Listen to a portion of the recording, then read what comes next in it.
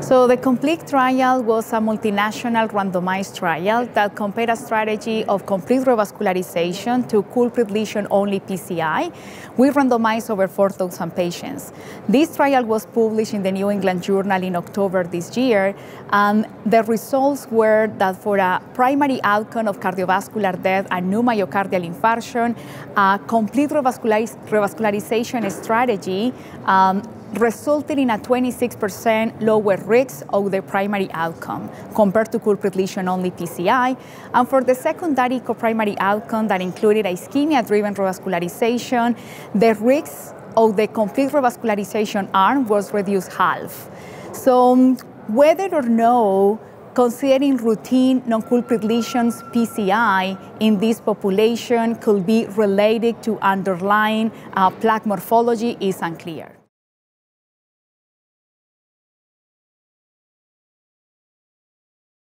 So the OCT complete sub-study was done because we wanted to understand the plaque morphology underlying in the non-culprit disease in patients with STEMI. This was an observational study, so it was not designed to link the plaque morphology to clinical events. It was not in the randomization.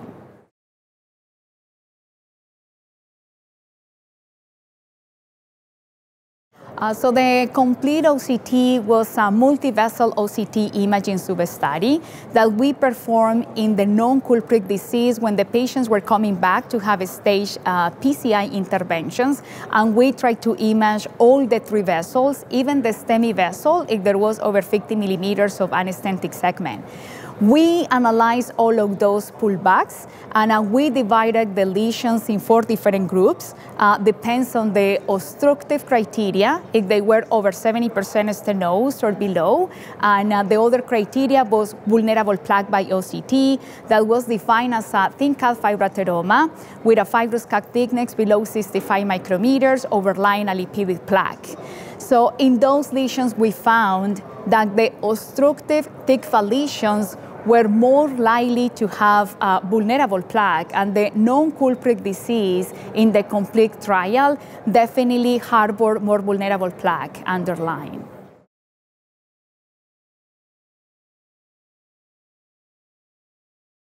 So actually now we understand what is behind those non-culprit lesions, and this is going to completely support the results in the complete trial, because now we know that what is underlying is vulnerable plaque, and the thin calf fibroateroma is a well-recognized predictor of a high risk of subsequent cardiovascular events. So then if we are dealing with vulnerable plaque in these stage PCIs, that's the way to reduce cardiovascular outcomes.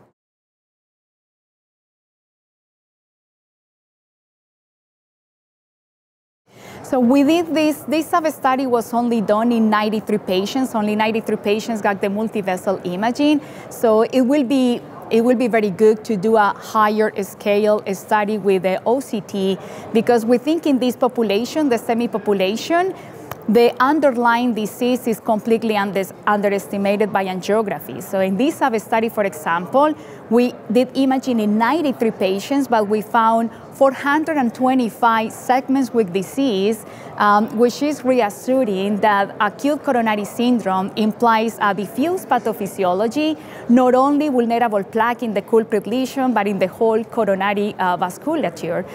So it is important to recognize that this is a very high-risk population, and this sub-study telling us that almost half of the patients with STEMI had a vulnerable plaque in a place far from the culprit lesion is very important. So it will be very important to do a higher scale trial with imaging, which is definitely telling us the biology of the plaque underlying.